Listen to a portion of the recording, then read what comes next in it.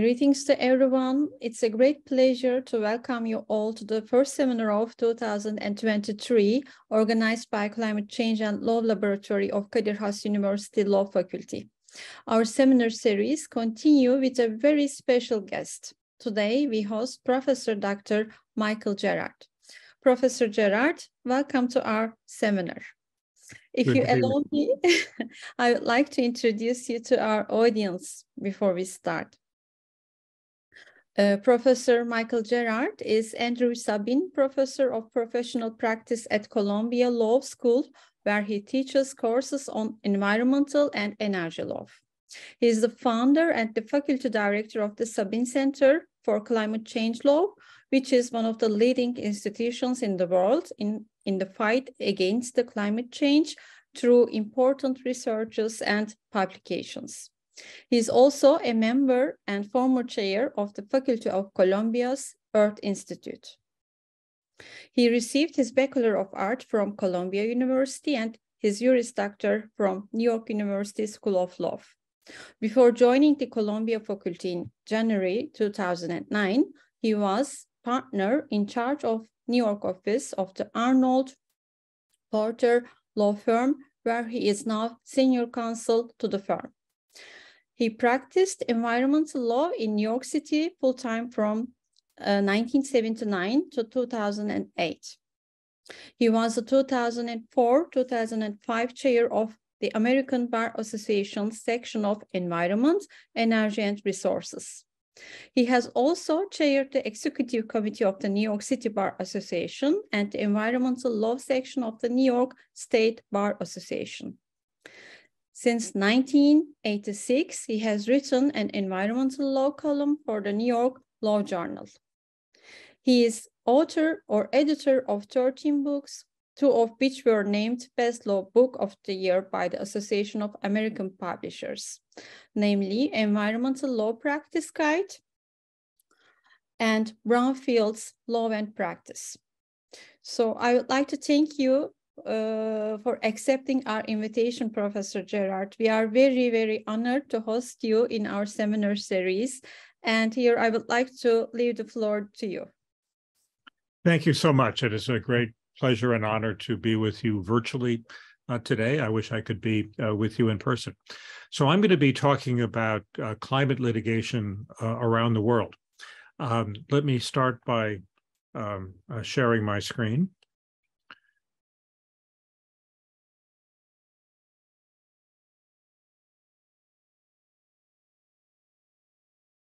Can you see that all right? So our center at Columbia Law School, the Sabin Center for Climate Change Law, maintains an online database in which we attempt to have all of the climate litigation in the world. We have separated it between a database on U.S. climate litigation and one on climate litigation in all other countries.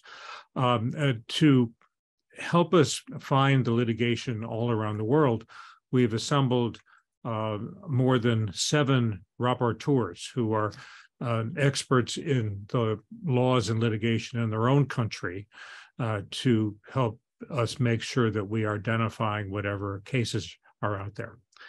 And we had some familiar faces among our rapporteurs, so we're very pleased to have 2 people from Turkey who help us make sure that we are aware of all the cases.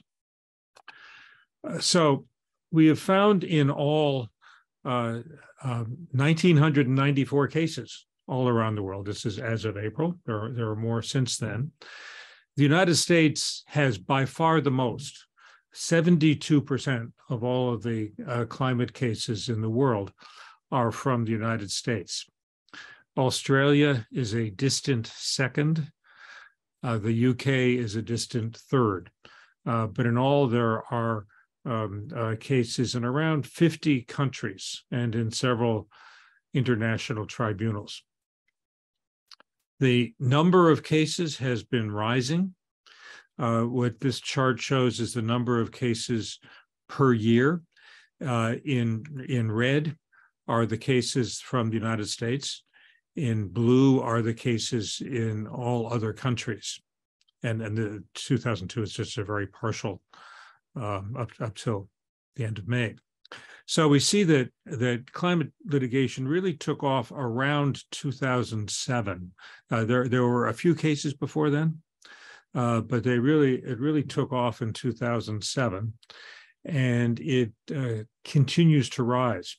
Now, not all of this litigation is brought by those who are advancing climate action. Some of the lawsuits are brought by companies and others that want to delay climate action, especially in the United States. But the overall volume is increasing. In the United States, which, as I said, has by far the largest number of climate cases, of these, the largest number are under the National Environmental Policy Act, NEPA, which is our federal law that requires environmental impact assessments for major federal actions that could have a significant effect on the environment. The states are also able to adopt their own similar laws if they want. California is the leader in doing that. And so we also have a large number of cases, what we call little NEPA cases, under the state-level environmental impact assessment laws. We have many lawsuits under the Federal Clean Air Act, which is the principal U.S. Law addressing climate change. Many cases under the Endangered Species Act and other laws designed to protect wildlife. A small number of cases asserting constitutional claims or common law claims or public trust claims, but these receive a great deal of prominence. These tend to be the most famous cases. So what I'm going to do first is talk about the cases in the rest of the world, and then I'll turn back to the cases in the United States. The Sabin Center works closely with the Grantham Research Institute on Climate Change and the Environment at the London School of Economics, and they rely heavily on the climate change law database, that the database of litigation that we have put together. And they have put together a database called Climate Change Laws of the World, which has statutes and regulations from almost every country in the world. But so this is a report that was issued a few months ago by Grantham, and the next several slides that I'm going to show you are taken from that report, although again, much of it is based on our database. So the scholars at Grantham have identified a number of these cases as government framework cases, meaning that these are lawsuits against the national governments, saying that whatever laws they have in place to deal with climate change are not adequate, either because they are not ambitious enough, they're not calling for enough reductions in greenhouse gas emissions, or they are not being implemented, even though they may be on the books. And so what this chart shows is an increase in the number of these cases and then a real boom in them in 2021. The 2022 figures, again, are partial. They only are half a year. But we've seen quite a growth in these government framework cases around the world. Another category of cases are cases against what they call the carbon majors, the very large companies that produce oil and gas and coal. And there are quite a few of these cases, as you can see. And here, again, in blue are the U.S. cases, and in red are the cases from other countries. So the cases against these energy companies there are more of them than any others, but there are also lawsuits that are being brought against companies in other sectors of the economy. This shows just for the 1-year period of 31 May 2021 to 31 May 2022, that all these sectors are being targeted in one or more lawsuits relating to their activities on climate change. Overall, counting the non-U.S. cases since the beginning of this kind of litigation, under the Grantham numbers, 54% of them were favorable to greater action on climate change. 35% were unfavorable, and the rest were either neutral or were withdrawn or settled. So this is since the beginning of whenever this litigation started. On an annual basis, we see again in green are the favorable outcomes, and red are the unfavorable outcomes. So there are, quite a few in both categories. The most famous case, or what I think is probably the most important of these cases, was Urgenda versus Kingdom of the Netherlands, brought by a large number of citizens of the Netherlands against the national government. The lawsuit said that the pledges that Netherlands had made as part of the Paris Climate Agreement were too weak. As you know, the essence of the Paris Climate Agreement is that each country puts forward its own voluntary plan for how it will reduce greenhouse gas emissions.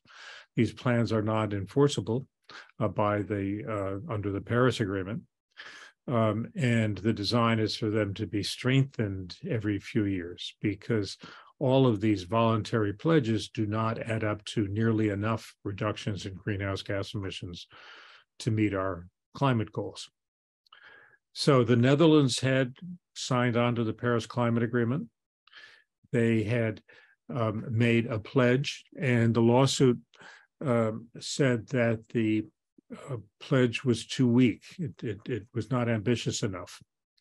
The case was brought in a trial level court in The Hague. The trial level court ruled in favor of the plaintiffs. Case was appealed to the Intermediate Appellate Court in the Netherlands. That court affirmed the trial court decision, and it went up to the Supreme Court of the Netherlands, which also ruled for the plaintiffs. So the principal remedy was an order that the government reduce the nation's greenhouse gas emissions by a particular percentage, and that was a higher percentage than the pledge that the Dutch government had made to Paris. The principal legal basis for the decision was the European Convention on Human Rights. The Netherlands was a signatory to that convention. The court said that, therefore, as a matter of Dutch law, the government was obligated to follow the requirements of the European Convention on Human Rights, and those included the right to life and the right to family life. The Supreme Court of the Netherlands held that climate change could impair the right to life and the right to family life, and that the government needed to do more to reduce greenhouse gas emissions. The court rejected the argument that since the emissions from the Netherlands are only a small fraction of those in the world, and therefore it wouldn't matter much what the Netherlands did. What mattered most was the emissions from China and the United States and India and other big countries. The court rejected that idea. The court said that every country has an obligation to do its part. And so they ordered the Dutch government to do its part. This did lead to reducing the operations of several coal-fired power plants in the Netherlands, although there is some question about whether the judgment of the Supreme Court is being fully implemented. So the trial court decision came out in 2016, the Supreme Court decision in 2019, and the success in this case helped inspire many other lawsuits around the world. Another very important case was in Germany, and a case in Germany again said that the promises that the German government had made as part of the Paris Climate Agreement were too weak. The court in Germany agreed with the plaintiffs. It said that as a matter of requirements of the German Constitution, the national government needed to take more steps to reduce greenhouse gas emissions in the country, although it did not impose the same kind of precise numerical requirements that the Dutch court had imposed. We've also seen mostly in the last year or two, favorable decisions, favorable toward the fight against climate change in Brazil, Colombia, the Czech Republic, France, Mexico, Nepal, Nigeria, Pakistan, and South Africa. Most of these lawsuits are based either on international human rights principles or on the constitutions of these countries. So the different kinds of cases can be broken into different categories. The first, the government framework cases, the case saying that the national laws and actions on climate change are too weak. And I just spoke about the Urgenda case and the Neubauer case. There's a case pending in Pakistan that is making similar arguments. That is still pending. Corporate framework would be lawsuits that say that particular corporations are not doing enough. And the most prominent of these is also in the Netherlands, a case called Milieu Defensie versus Royal Dutch Shell. That is a lawsuit saying that Royal Dutch Shell is contributing through its fossil fuel production, excess greenhouse gas emissions. The trial court in The Hague, the same trial court that was involved in the Urgenda case, ruled for the plaintiffs, who are a non-governmental organization and campaigners and various individual members. They ruled that the emissions caused by the use of the oil and gas produced by Royal Dutch Shell are contributing to climate change. And they required Shell to reduce those emissions 45% by the year 2030. What is extraordinary about that decision is, in the first place, it applies not only to Shell's operations in the Netherlands, but also to Shell's operations all over the world. And secondly, and even more importantly, it applies not only to the direct emissions from Shell, such as the methane that leaks out during the production process, but also to the emissions from the use of its product, the emissions of its customers, the emissions from all of us who might drive automobiles that use petrol from Shell. So that is quite an unusual decision. It's in fact the only decision in the world, so far as we know, that holds fossil fuel companies accountable for the greenhouse gas emissions from the use of their product. So that was a decision from the trial level court. Unsurprisingly, Royal Dutch Shell has filed an appeal. That appeal is now pending in the Intermediate Appellate Court in the Netherlands. And I expect that whatever decision comes out from that court may well be appealed to the Supreme Court of the Netherlands. So we don't yet know the outcome. We probably won't know the final outcome for another year or two or longer. But this is certainly a remarkable decision that has gotten a lot of attention in the corporate community, because it's difficult to see how Shell is going to meet the requirements of the order without a fundamental change to its business model, because of course it's in the business of producing and selling oil and gas. So we'll see what happens.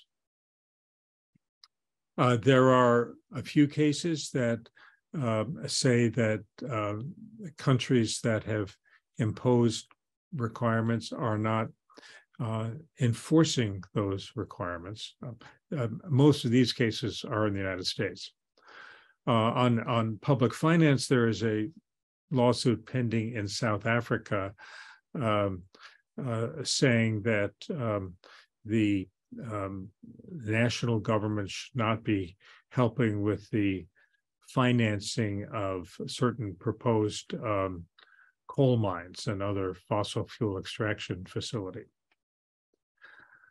We also see some litigation about failure to adopt, failure to prepare for the coming impacts of climate change. This lawsuit in Australia, which is now pending, concerns the management of water resources in South Africa. There are many lawsuits in the United States seeking to require fossil fuel companies to pay money damages caused by climate change. I'll talk more about that a little later. But the most prominent case outside of the United States seeking that relief is Lua versus RWE. Mr. Lua is a farmer in Peru. He says that his farm is being harmed by the melting of the glaciers in the Andes Mountains, and that fossil fuel emissions leading to global warming are why the glaciers are melting. RWE is the largest electric utility company in Germany. And so this lawsuit was brought in the courts of Germany against RWE. The plaintiffs say that the emissions from RWE are responsible for about 0.5% of the greenhouse gases in the atmosphere. And so the plaintiff is demanding that RWE pay 0.5% of the damages he has suffered as a result of the melting of the glaciers in the Andes Mountains. This lawsuit, again brought in a trial level court in Germany, survived the initial motions. The judges of the court decided they wanted to actually go to Peru and personally observe the glaciers, which is a very unusual request. And they were planning to do it, but then the pandemic hit and travel was suspended. But about 2 months ago, the judges actually went to Peru to observe the glaciers. And we now await their decision. There are quite a few lawsuits brought under what's called here climate washing, or sometimes called greenwashing. The allegation that companies are falsely claiming to be more environmentally sound than they really are. So this is a lawsuit against Santos, which is a large oil company in Australia, claiming that Santos has made false claims about its environmental soundness. There are a few cases that have been brought against the individual members of the boards of directors of corporations. So Client Earth, which is an NGO in London, based in London, that has offices in other cities, has brought a lawsuit against the individual members of the board of Shell. This lawsuit is still in its very early stages. There have not been any successful lawsuits against individual directors or officers or executives of companies relating to climate change. But this is certainly an effort to impose that kind of liability. There are also a number of lawsuits that have been brought, or some of them decided, some of them are pending, in international tribunals. So several residents of the Torres Strait, which is a number of small islands near Australia and part of the territory of Australia, brought a claim to the United Nations Human Rights Commission, claiming that Australia had failed to protect the residents of these islands from the physical impacts of climate change, such as sea level rise. The Human Rights Commission ruled for the claimants. They ruled that it is correct that the government of Australia failed to carry out its duty to protect this indigenous population in these islands. The UN Human Rights Commission does not have the power to actually enforce its orders. They can't force the government of Australia to do more, but certainly the fact that they have issued this decision is a very powerful statement. There are several cases pending in the European Court of Human Rights. I'll say more about that in a minute. There have been 2 cases decided by the Court of Justice of the European Union. I'll say more about that in a minute. A petition has just been filed a few days ago with the International Tribunal for the Law of the Sea. The UN Convention on the Law of the Sea says that member countries must not act or permit actions that could degrade the oceans in particular ways. And so the claim here is that greenhouse gas emissions are degrading the oceans, and that's a violation of the United Nations Convention on Law of the Sea. Again, this petition was just filed, so it's very early. About 10 years ago, our center at Columbia joined with the Republic of the Marshall Islands in holding a big conference here at Columbia on the issue of legal issues faced by threatened island nations, the island nations that are threatened by sea level rise. Partly growing out of that conference, the Marshall Islands and Palau, another one of the very small Pacific island nations, attempted to go before the International Court of Justice in The Hague with a question concerning the obligation of the major emitting countries to reduce their greenhouse gas emissions. In order to get before the International Court of Justice for an advisory opinion, which is what was sought here, it was necessary to have a majority vote of the membership of the United Nations General Assembly. At the time of this effort, in 2012, the United States government actively opposed that effort. Barack Obama was the president at the time. It was not possible to get anywhere near the votes necessary in the United Nations General Assembly. More recently, Vanuatu, which is another one of the endangered Pacific island nations, has revived that idea of trying to go before the International Court of Justice. The political situation has changed, and now the proponents of this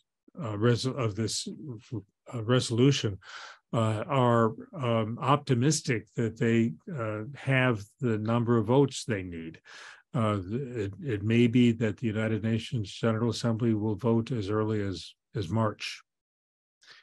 If they do that, and if they do refer the case to the International Court of Justice, every member state in the United Nations will be invited to make its own submission to the court. And so this whole process will probably take several years, but a decision by an advisory opinion by the International Court of Justice could have a significant effect globally, even though that court also does not have the authority to enforce its advisory opinions.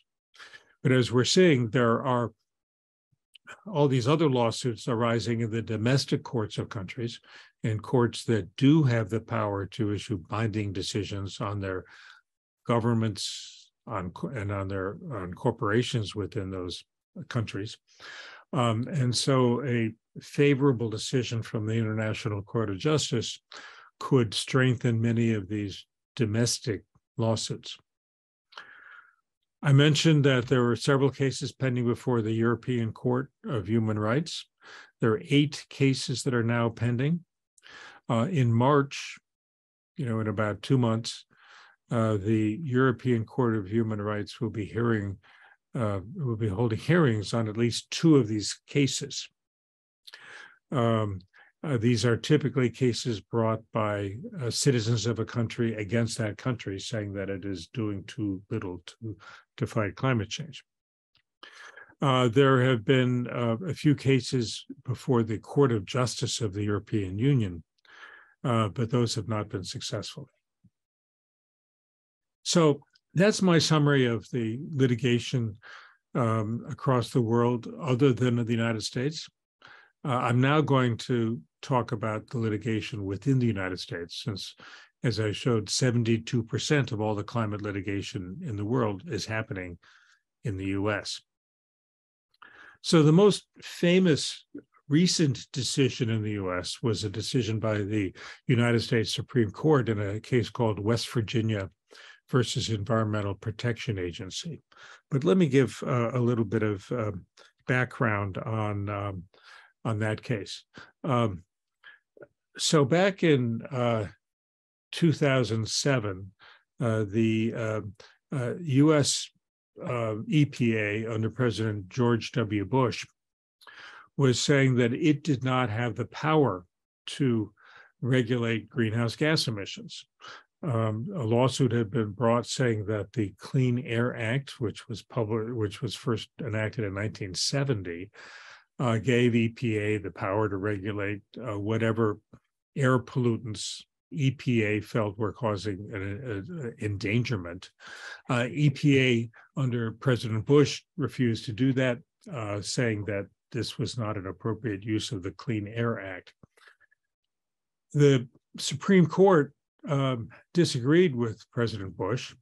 It said that the Clean Air Act does authorize EPA to regulate greenhouse gas emissions if EPA issues a formal finding that these greenhouse gas emissions are causing an endangerment. It was a 5-4 decision, so the decision was narrow, but it did say that EPA had that power. President Bush did not do much with that power while he was still in office, but a year and a half after the decision, President Obama took office, and President Obama directed EPA to start acting on greenhouse gas emissions.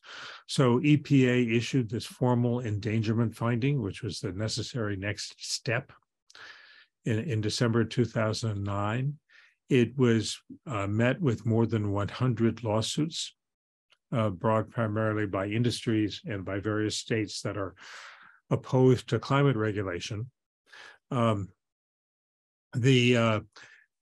U.S. Court of Appeals for the D.C. Circuit heard all of these cases, and it ruled entirely for EPA. It said that EPA was acting well within its powers and that it had an ample administrative record to support its decision.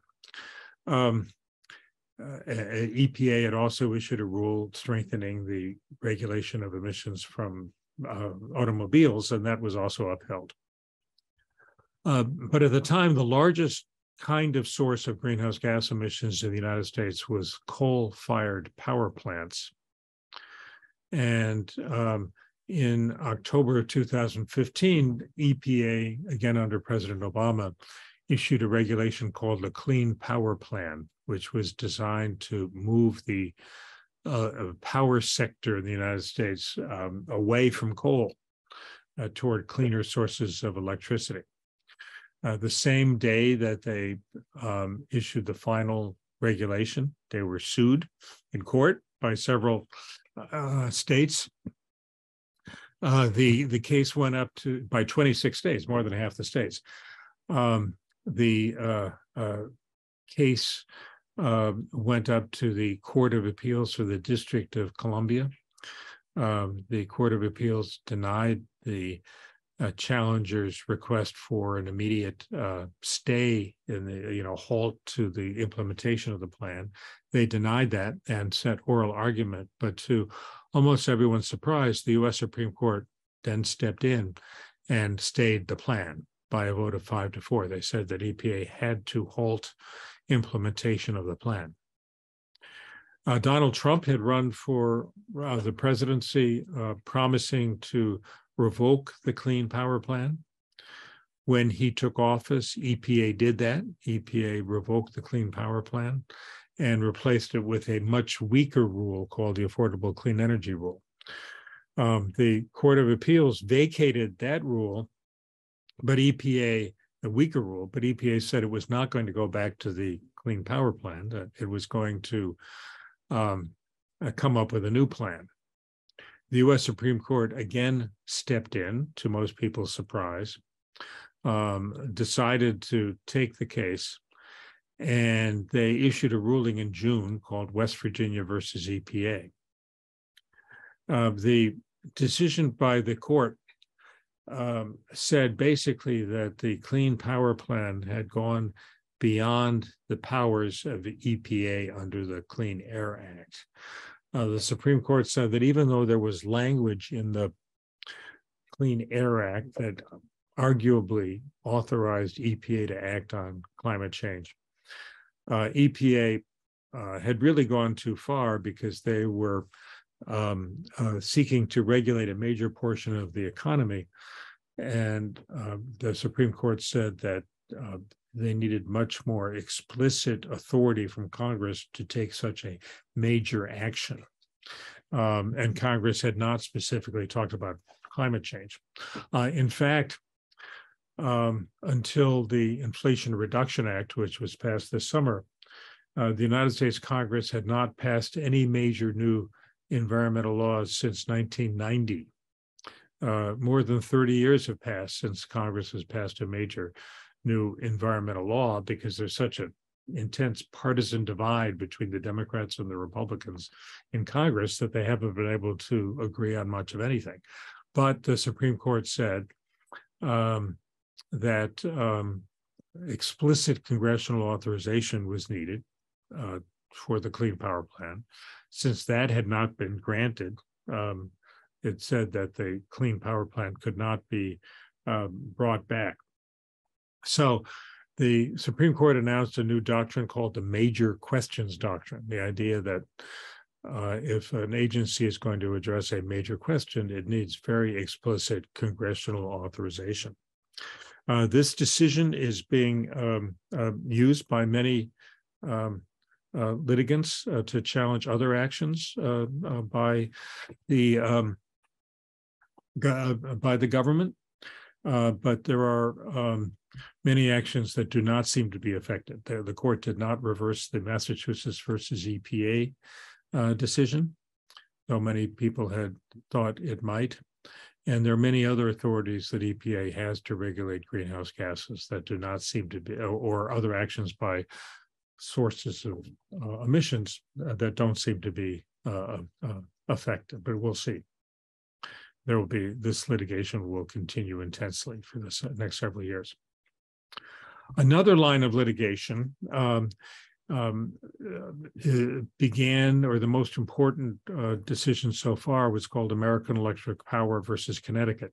The state of Connecticut and several other states sued several electric power companies, asking the court to order them to reduce their greenhouse gas emissions, to issue an injunction.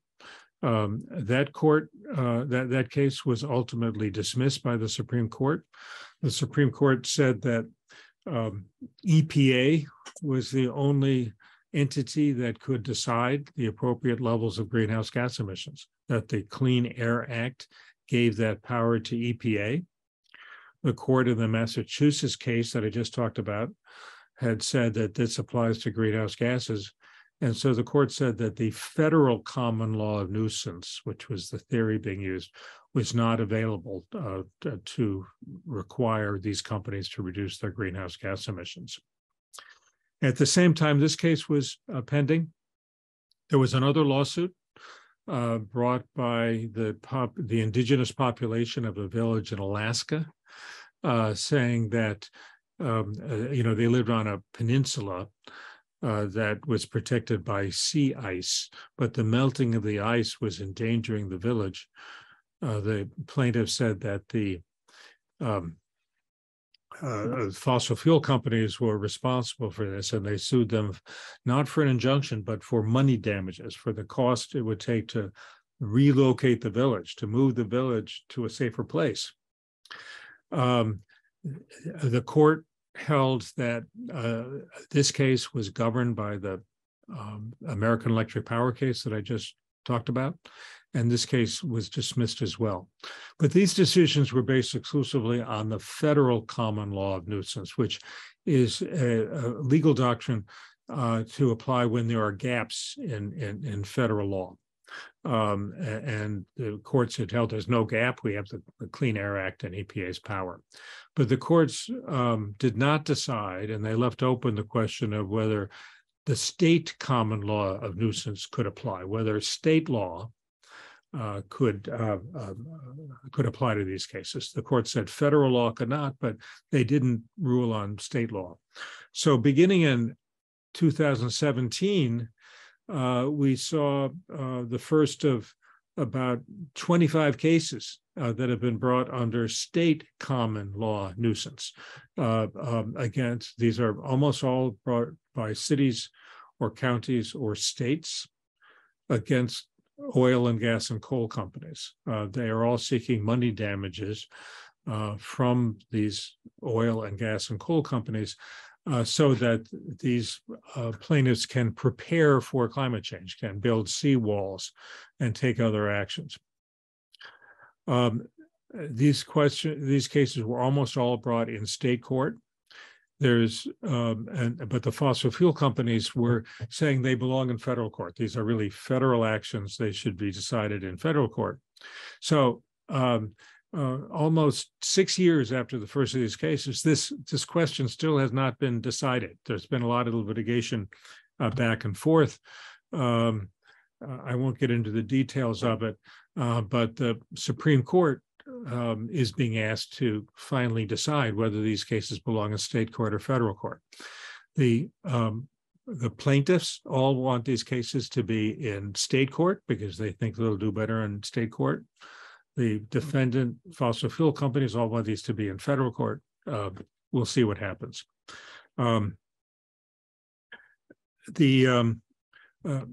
Skip this. Another theory that's being brought in some of these cases is the idea of false advertising. The claim that these fossil fuel companies have put out misleading information about the effects of climate change. And, particularly several years ago, there were a lot of advertisements by some of these companies saying that climate change isn't really happening, or it's exaggerated.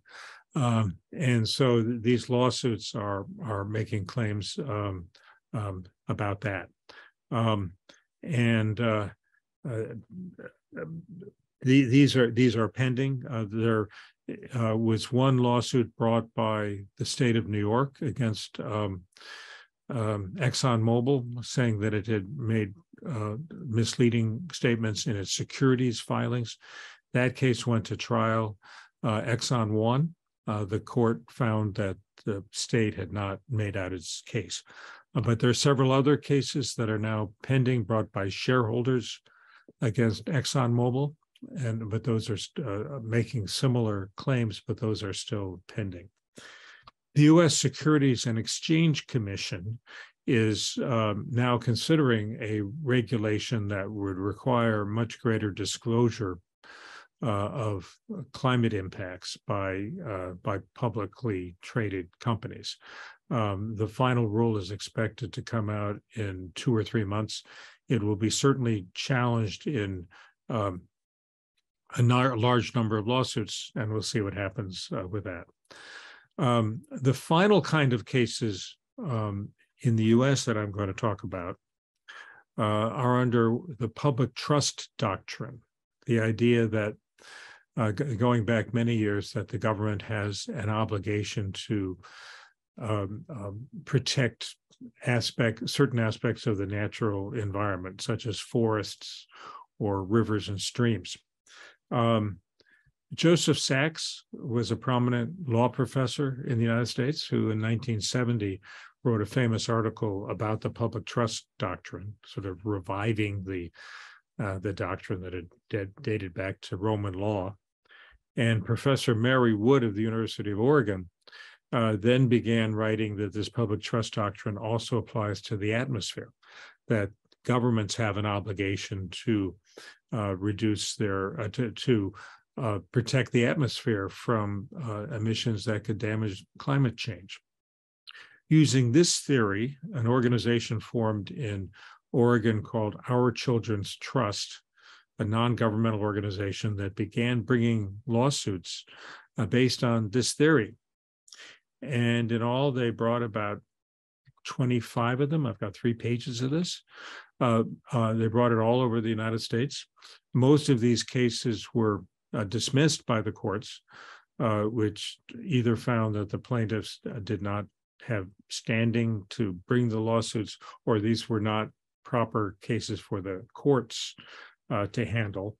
But then there was a case in Oregon called the Juliana case that became very prominent, and I'll talk more about that in a minute.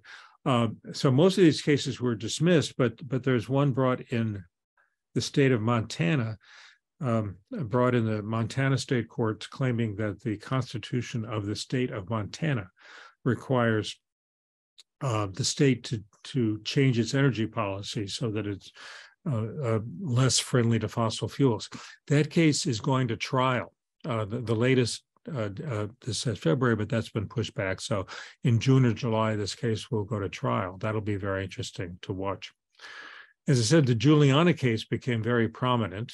This is a press conference of the lawyers and the plaintiffs and others that they held. And this is what the plaintiffs were seeking. Order defendants, they're suing the federal government, order defendants to prepare and implement an enforceable national remedial plan to phase out fossil fuel emissions and draw down excessive atmospheric carbon dioxide. A very ambitious claim. The trial court was very sympathetic to the plaintiffs and ordered a trial. The case went back and forth, but ultimately the U.S. Court of Appeals dismissed the lawsuit. They agreed with the plaintiffs that that climate change was a serious problem.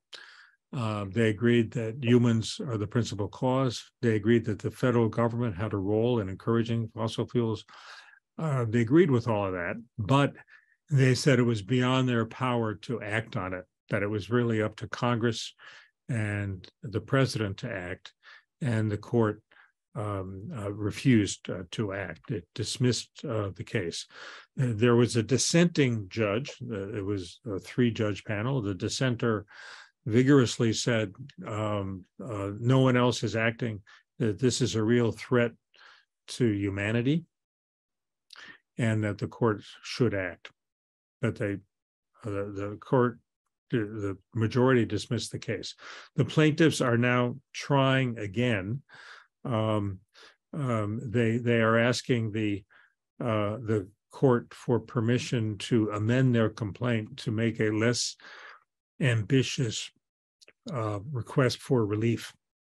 They are at this point only asking for a declaration by the court about obligations and not a direct order.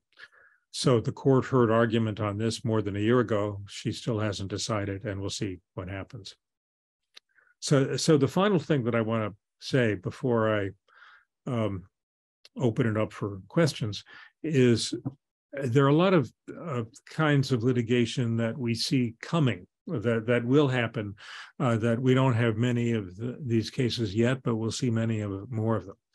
We know that large numbers of people are going to be displaced by climate change, as well as by other factors, and they're going to try to move to other countries.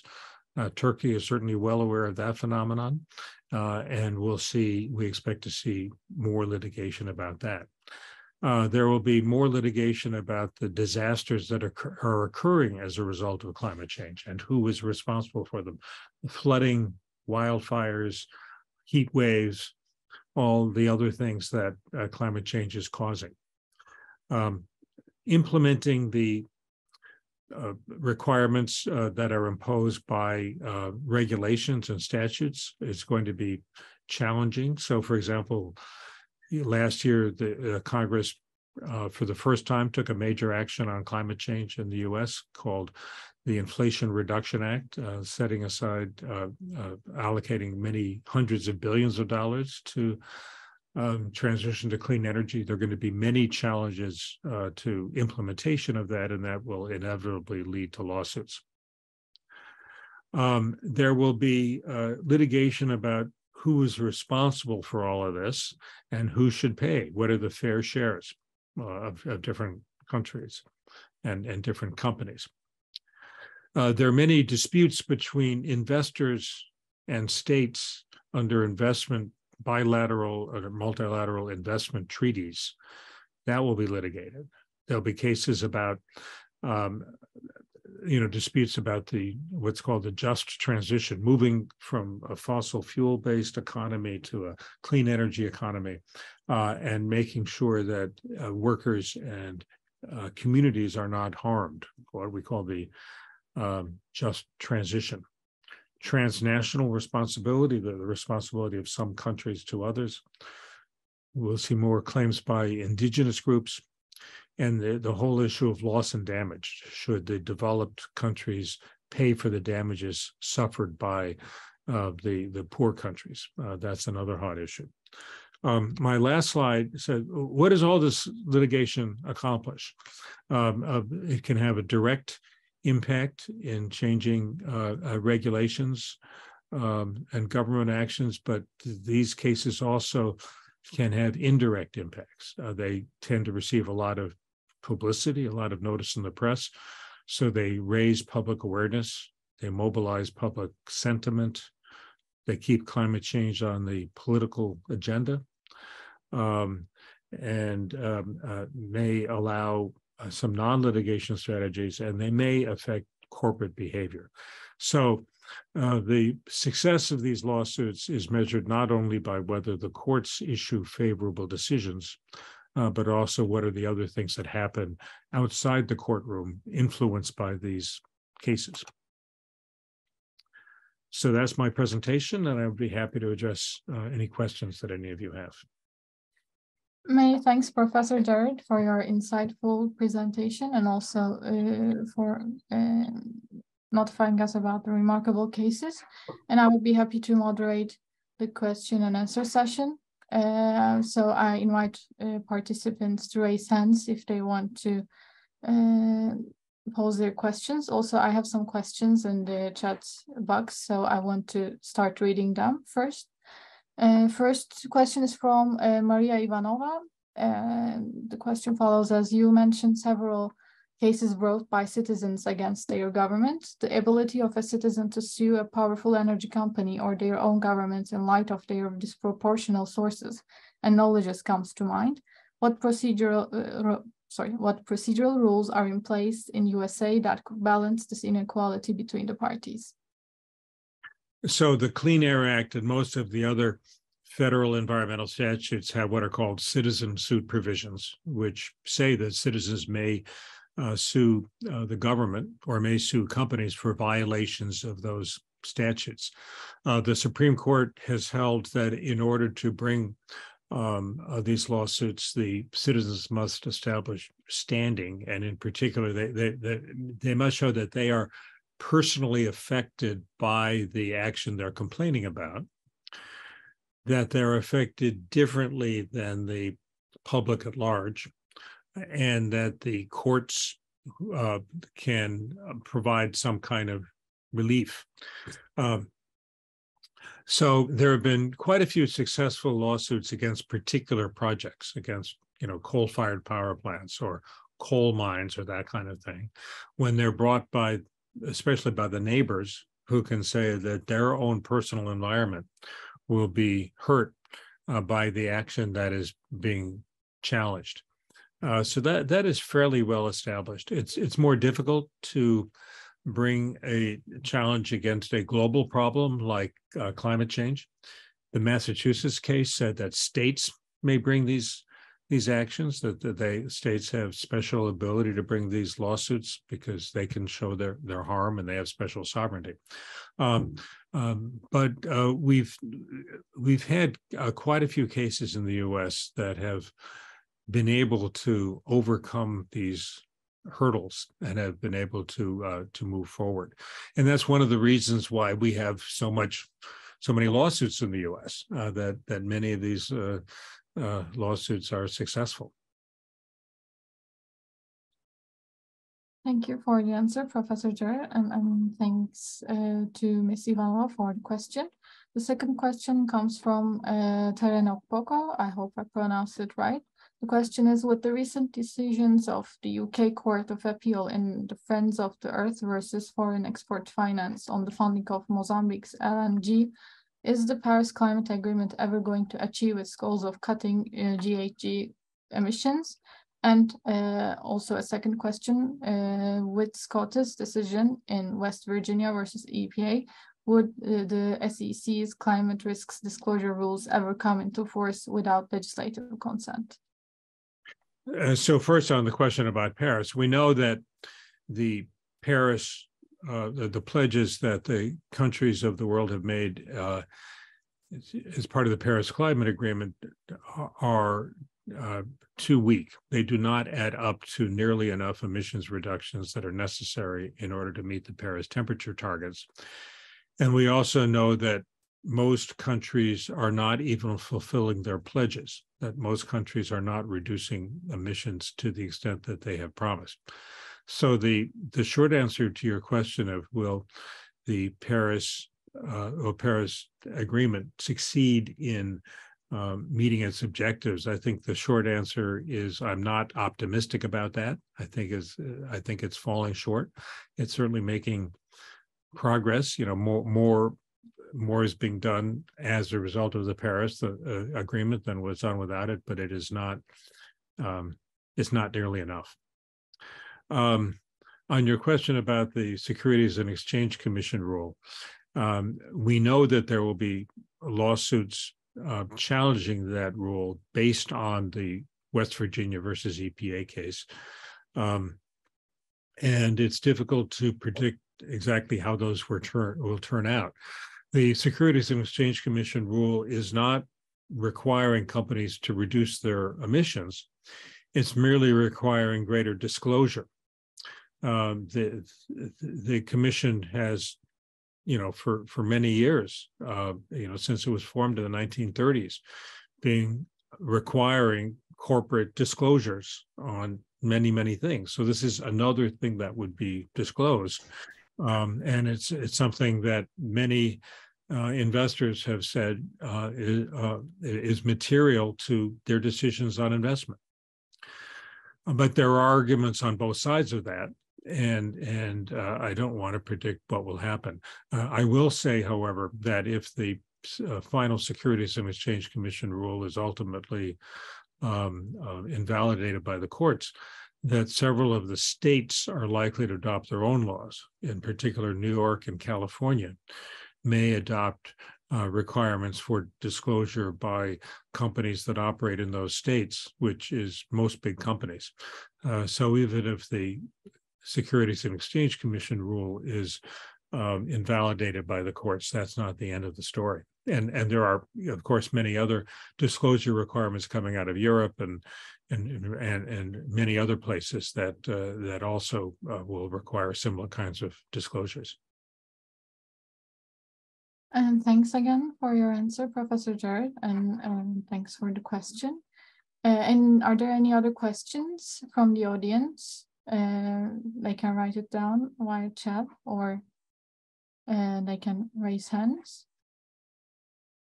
There's a question from Aykut Pürde. Please, Mr. Pürde. Can you hear me now? Yes. Thank you, Professor Gerrard, for your presentation. I'd like to ask about dispute resolution in environmental law and cases regarding environmental rights. Like, is there a chance for environmental arbitration or other dispute resolutions to be a thing in this area, or do you see it as something as optimistic? Thank you. I don't see arbitration being used in these environmental rights cases because, of course, arbitration requires some kind of agreement between the parties to submit to arbitration. And no countries have or companies have agreed to submit to arbitration in human rights theories about climate change. If there are binding legal judgments concerning financial liability, I could imagine agreements then being reached on how to assess the amount of financial liability without going to trial. I could imagine that kind of thing. We're nowhere near that, but so far on these human rights and related theories, I'm afraid that I don't see a pathway to arbitration. We're not even seeing mediation, again, because the laws, the obligations have not been clearly established. And so the companies that would, or countries that could be subjected to this are not going to agree even to mediation until it's clear that there really is some obligation that they have in the first place. Thank you for your answer. Many thanks. And we have another question from Yağız Erenabonus. And thanks for the organization and the presentation. I have two questions. One, if I didn't get it wrong, you said database also includes lawsuits against climate action. So does the database include strategic lawsuits against public participation? If it does, could you elaborate on those kind of lawsuits? And second, RWE sued Netherlands because of its climate targets depending on the Energy Charter Treaty. As far as I know, it didn't settle yet. What is your opinion on the possible outcome of this specific example? Well, in the first place, yeah, many of the lawsuits, especially in the United States, are brought by companies and by those states that do not favor climate regulation, such as West Virginia and Texas, challenging the government action. These lawsuits tend to be brought when there is a Democrat in the White House, whether it's Barack Obama or Joe Biden acting on climate change. When there was a Republican in the White House, whether it's George Bush or Donald Trump, lawsuits tend to come from the other side. But there are large numbers of these lawsuits. It's, as a general matter, anything that the government does on climate change, whether pro or con, will be challenged in court by somebody. But there continue to be very active abilities for public participation. I mentioned the citizen suits provisions in these various statutes. Most of the administrative decisions by government agencies require public hearings and other forms of public participation. So that continues to be very vigorous. On the question of the outcome of the RWE case, I don't want to predict that, but the fact that the judges were so interested in the case that they actually flew to Peru to observe the glaciers suggests they are taking it very seriously. They wouldn't do that if they were just going to dismiss the lawsuit out of hand. It'll be very interesting to see what the trial level court does, and then I'm sure that whatever it does will be appealed to higher courts. So the final decision here is still quite some years away, I think. Thanks for the question and the answer. So there are two following questions. First one is from Akin Tuzcular.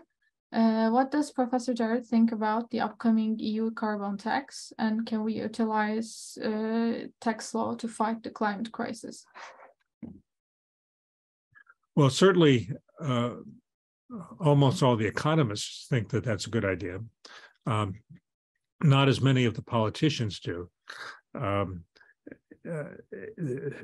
think the EU carbon tax in theory could accomplish a good deal. I think it's partly a response to the active proposals in the United States for carbon border tax adjustments. So I think there's a real possibility of a border war where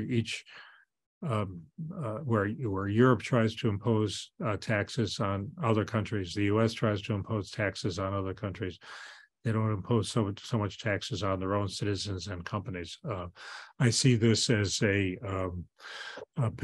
grounds for considerable potential future international disputes. I don't think any of them are so serious that they'll become military disputes, but I think we will see quite a bit of fighting. We'll probably see some cases brought before the WTO,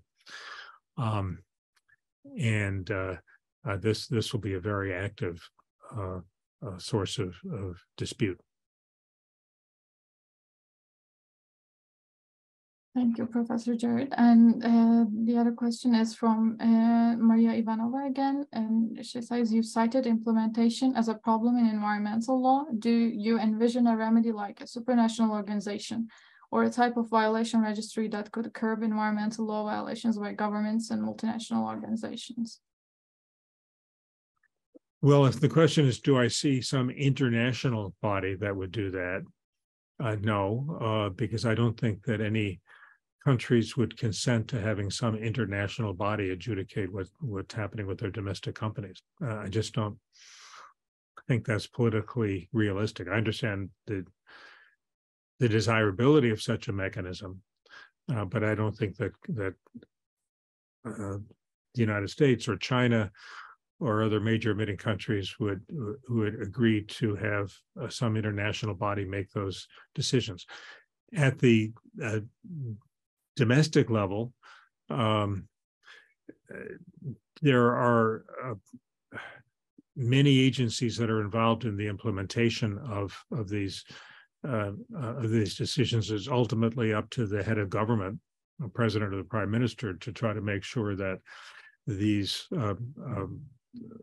that implementation happens at the national level, but they have many other priorities. And that's one reason why the courts are so important in those countries where those kinds of procedures are allowable, and also oversight by Congress or Parliament is also very important. But I don't see a pathway for a single, even at the national level, a single entity sitting on top and making binding decisions on implementation. I wish I could say that I would expect that, but unfortunately I don't. Thank you so much. And if there are no other questions, with this opportunity, if you let me, I want to ask a question to you. And you mentioned many climate litigation cases, but as Paris Agreement is also a novelty for Turkey and Turkish law, climate litigation is also very new in Turkey. We have reported with Dr. Artuç, who is also the national reporter for Turkey, 2 cases, but they are not crystal clear climate litigation cases, but have some climate arguments. So when we talk about the many type of climate litigation cases that you mentioned, I think maybe Turkish lawyers feel a bit thrown in at the deep end to determine their outcome.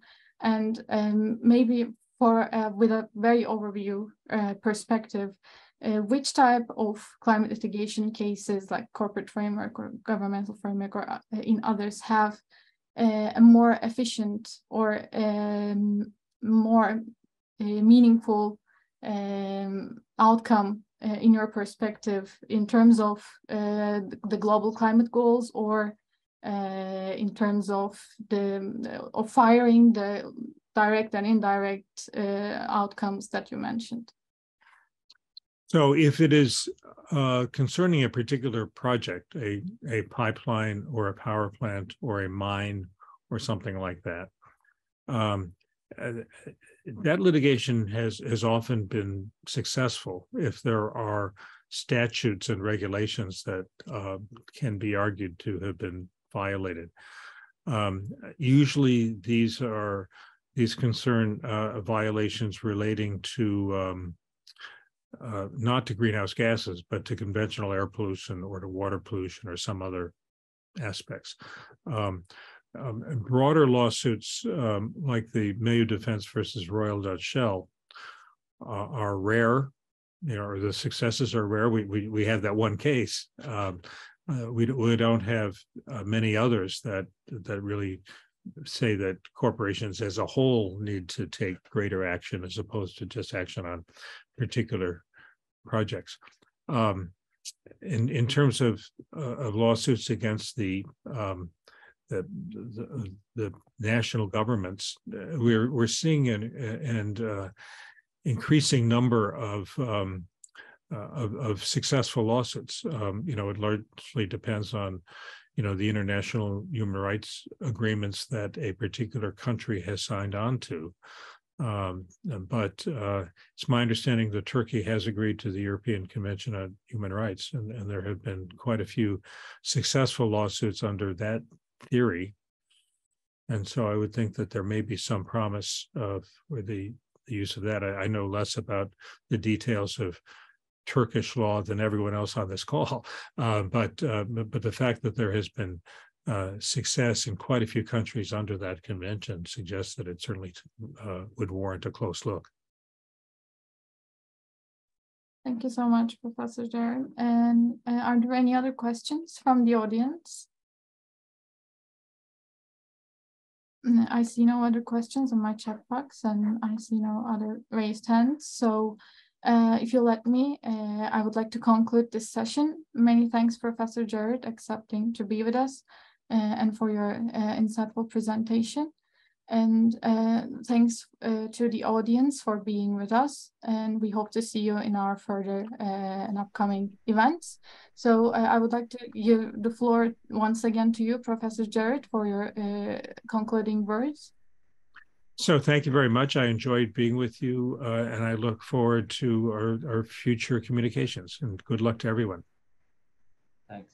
Thank you so much. And thank you to everyone, and have a nice evening. You too.